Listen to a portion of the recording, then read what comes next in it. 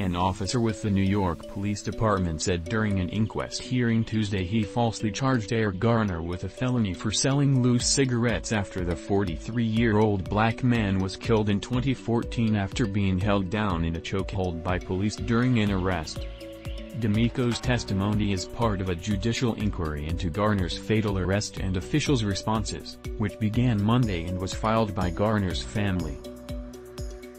The review is part of a process in New York City which allows the public to seek inquiries into government officials in cases of alleged neglect, but the judge will not issue any rulings.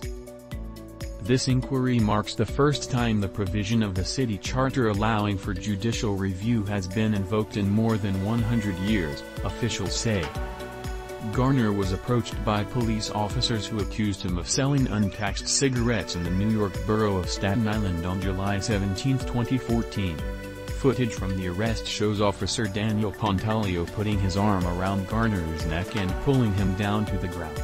Several officers held Garner face down on the sidewalk as he repeated "I can't breathe."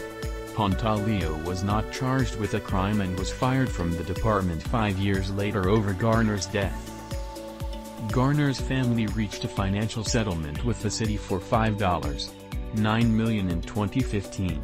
NYPD cop admits felony charge against Garner after chokehold death was total mistake, Forbes.